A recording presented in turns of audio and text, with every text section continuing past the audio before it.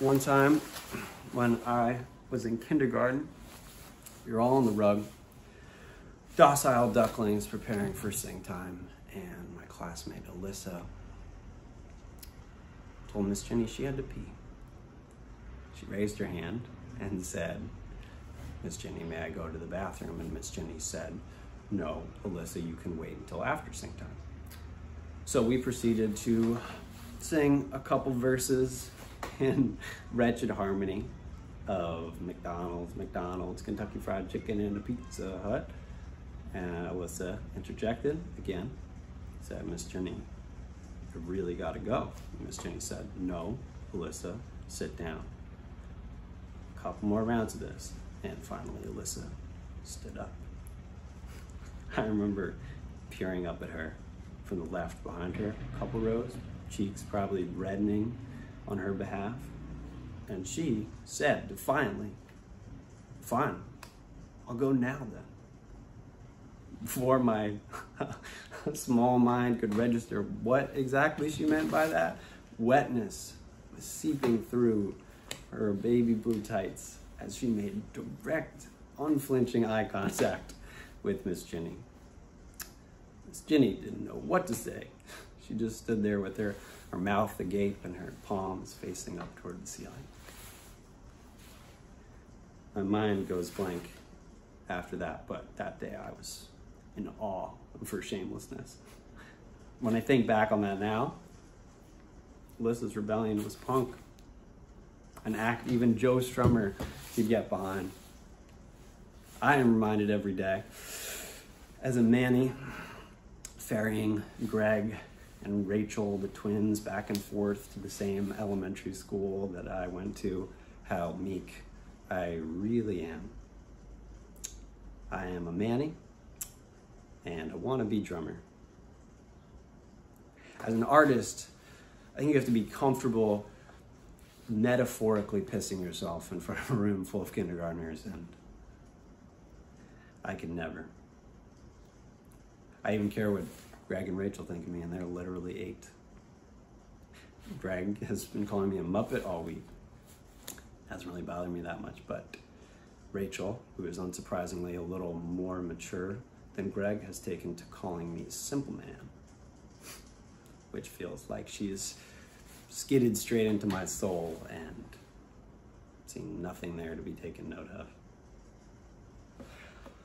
I'm avoiding working for the Clampdown and seeking the artistic life, but every free moment when I'm not babysitting, I stuff with listening to podcasts or records or watching TV, just so I don't have to be in my mind. Sometimes I'll just spend time Googling high-profile divorces to remember that life is long and people make mistakes. Xerox machines and a desk job would be a comfort to me now. I need some tedium that is not derived from my own lack of creative motivation. Who are those people who scribble lyrics on a notepad on their commute or record snippets of odd ideas in free moments? I always thought I was one of those people, but now that I have the time and the agency, I can't do it. Nervous doesn't even begin to describe how it feels to be alone. It's more like paralysis. My brain says drum and my body responds catatonic. I started drumming when I was about Greg and Rachel's age, a few years after Alyssa pulled her stunt. I had a teacher who pulled me into the hall one time and told me that I was all feeling. And he meant that in a good way. I got totally obsessed with The Clash, wanted to be just like Topper. In my teens, me and some guy friends started a band, which we called Brooklyn Calling, which makes me cringe with embarrassment now, but during our shows and rehearsals, I was able to give into that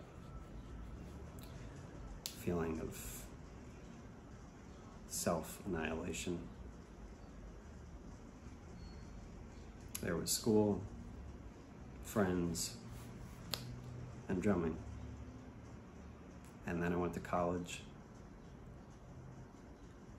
and I met people who were better than me at everything, and I got my heart broken, and I graduated, and then I came back home, and I needed money, and my parents knew Greg and Rachel's parents from volunteering in the park, and they referred me, and now I am here in this stupid yellow raincoat, too scared to be an artist, about to go pick them up in pouring rain, and spending the minutes telling this Alyssa story so that I don't have to try and be creative or follow my dream or be reminded that maybe I don't even have one.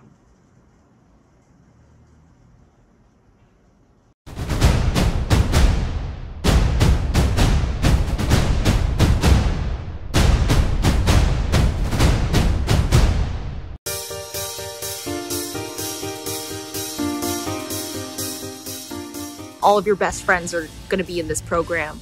All of them. Gift that keeps on giving. Be messy and be crazy and have fun. You really can push yourself to do amazing things in such a limited period of time. The best art needs limitations, and the greatest limit of all time is time. Actors, directors, writers, producers, and composers that are changing the game in theater, film, and television. With artists that are as kooky and crazy and imaginative and as go-for-it minded as you are. And those connections extend to collaborations I have today, and I am so grateful for that experience. Hearing from other artists and like more established professionals was just really useful. It's really an experience that challenges you as an actor, director, playwright, whatever you're doing, producer, and allows you to experience that thrill of art making in just the best form with some really great people. It's about being bold. It's about challenging yourself. It's going to teach you the lessons that you'll be able to take with you through every audition